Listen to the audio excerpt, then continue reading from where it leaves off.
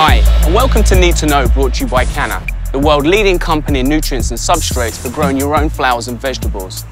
This series of videos aim to guide you through some essential issues for getting the best results. So, we've received some interesting questions from you guys that will be answered in this series. First of all, I wouldn't be enjoying this if the temperature wasn't right.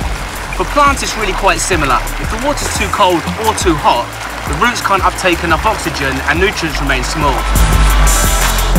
If you water your plants with cold water, the roots will not be able to absorb it quickly enough, and this can stop your plants from reaching their full growth potential. If the water you use is too warm, there will not be enough oxygen in it, and this will also stop the roots from taking up the water efficiently. The water temperature must be between 18 degrees Celsius and 22 degrees Celsius.